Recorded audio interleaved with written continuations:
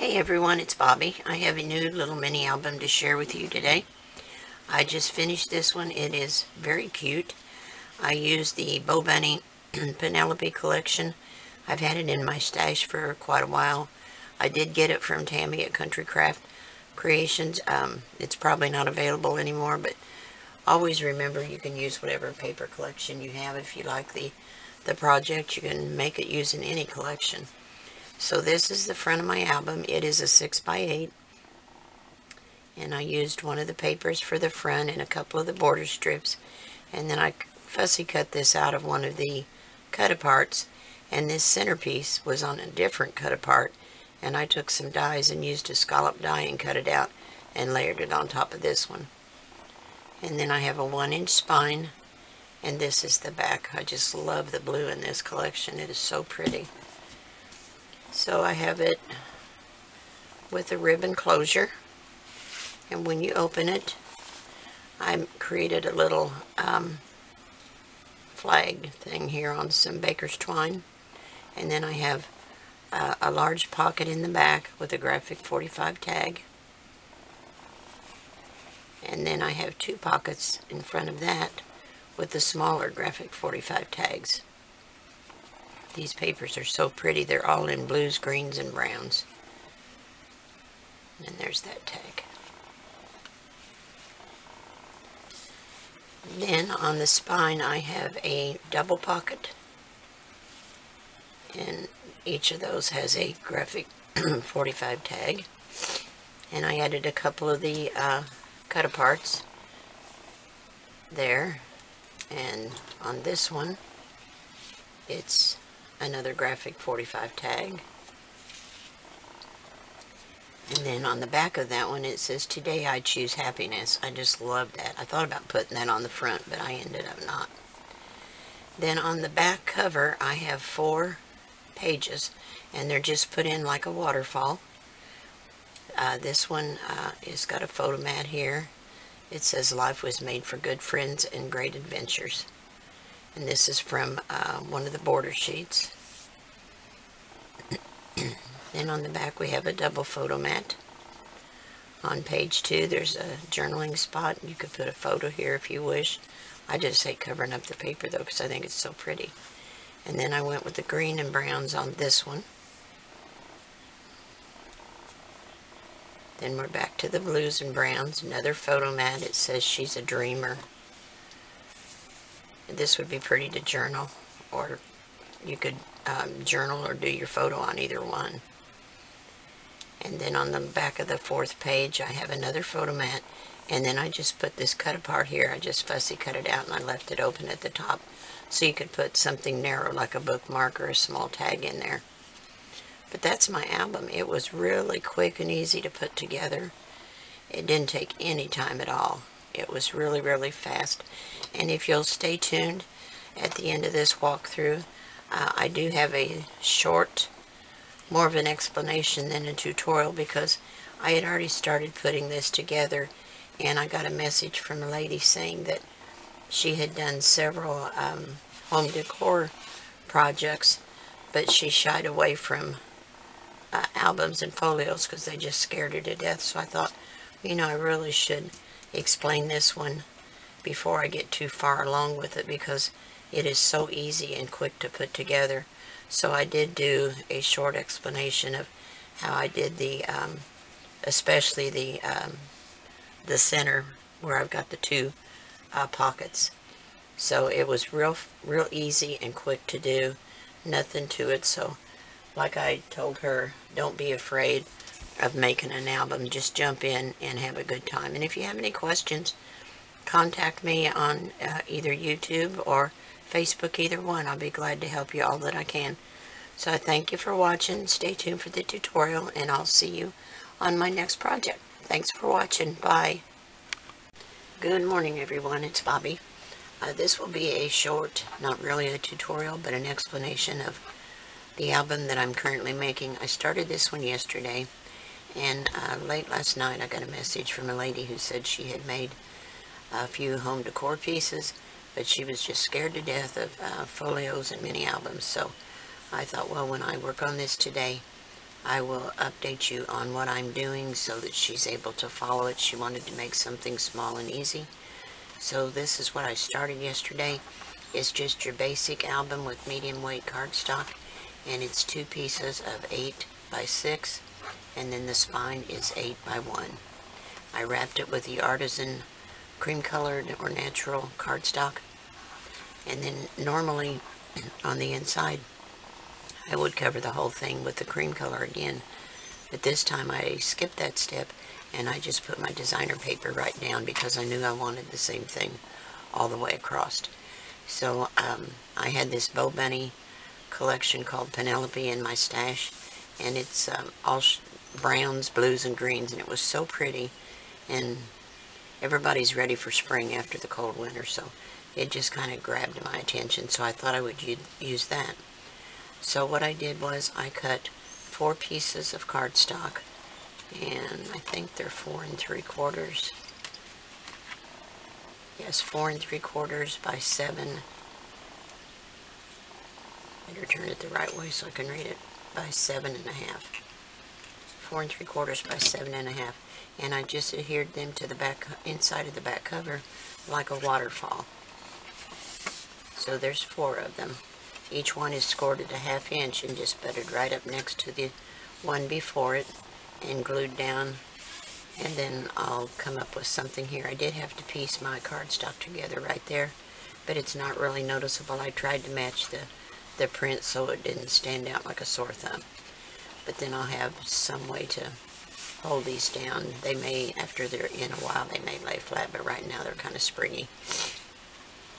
Then on the inside of the front cover, my intention is to put a pocket, and this is 5 by 6 5/8, and I've scored it on 3 sides at a 1/2 inch, and it will go inside the front cover, and it's not going to go completely from side to side. I wanted the designer paper to show, and I haven't folded this under yet, but it will go down here. I can't glue it down yet because I want to put my designer paper on it.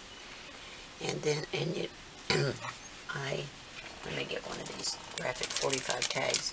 The reason I chose that size is because of the cut-aparts that are with this collection and the graphic 45 tags, and they will fit down inside of it. And then I made 2 small pockets that measure 3.5 by 3 7/8 and scored them again on 3 sides, and these are going to sit right on top of this pocket, side by side, and they will hold this little tag, the graphic 45 tag.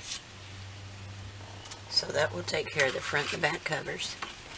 Then on that left this hinge, and there's, you know, quite a bit of space in between the two, so I wanted to add something there. So what I'm going to do is I cut a strip 1.5 inches, and I scored it at a 1/2 inch. And then I found the center, and I just cut a V shape in the center, and I'm going to attach that to the center of the spine, even with the pages. Actually, I can go ahead and put that down while we're here so that you can see. And this is cut the same length of the pages, and I'm not going to miter the edges. I'm going to leave it just like it is.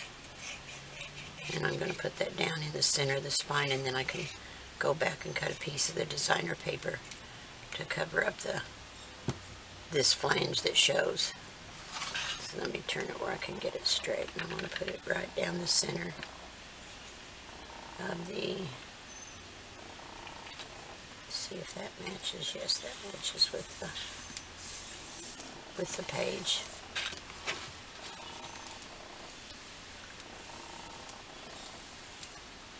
Now what I'm going to do is I cut 2 more pockets. See if I wrote the measurements down anywhere. Oops, I didn't. Let me see, I've got them typed out. 5 5/8 by 4 7/8, and I'll have all this in the description box for you. 5 5/8 by 4 7/8, and they're scored on 3 sides. And I'm going to just miter the top edge. And what I like to do when I miter, so I don't get into my score line, I just fold it down like this, lay my scissors in there, and you never get into your score line that way. because I have done that before, and it makes for an ugly edge. It leaves a flat spot, which I don't want. And then we're going to cut right into the cross section there and miter that, because when you fold these together, the bottom and the sides, you don't want any bulk. Some people now, they fold them in and they attach the bottom to the sides. I don't like to do that because it makes a lump under here, and then when you score it, you can see a shiny mark on the top of your paper. So what I'm going to do is add my glue to here, the underside. Oh, do I want, no, I don't want the underside. Not yet. That wasn't very smart of me. I want it to be like this. Well, maybe I do.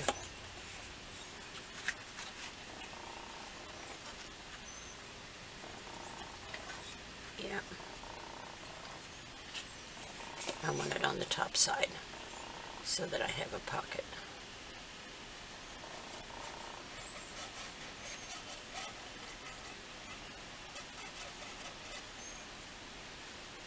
So I am going to attach this to the bottom of that, but I want this edge flush in here. Let that tucked under and bring this right over.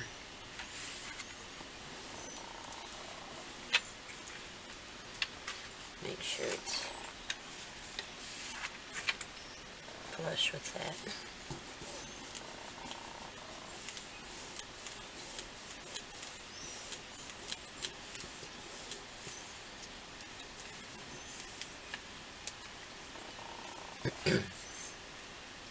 Now the top piece, I'm not going to glue the top piece down right now because I want to cover my paper first, and I want to put a little strip down in here because I'm going to notch this one.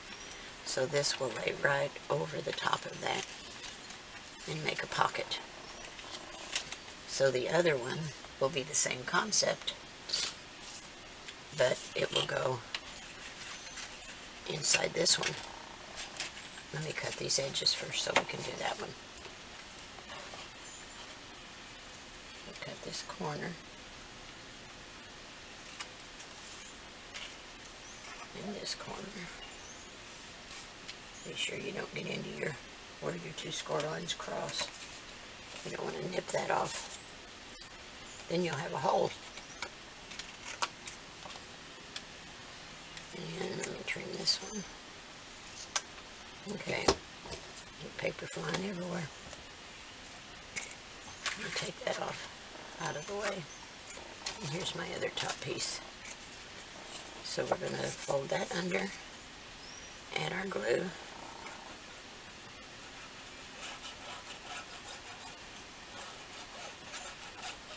Now whether you want this pocket to be first or this pocket to be first, it doesn't matter to me, so I'm going to put mine right here like this. This way the two pockets will turn independently of each other. Here.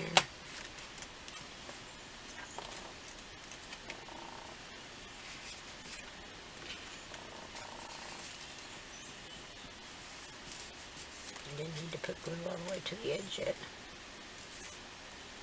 So that will go here. This will go down. And then this will go over the top.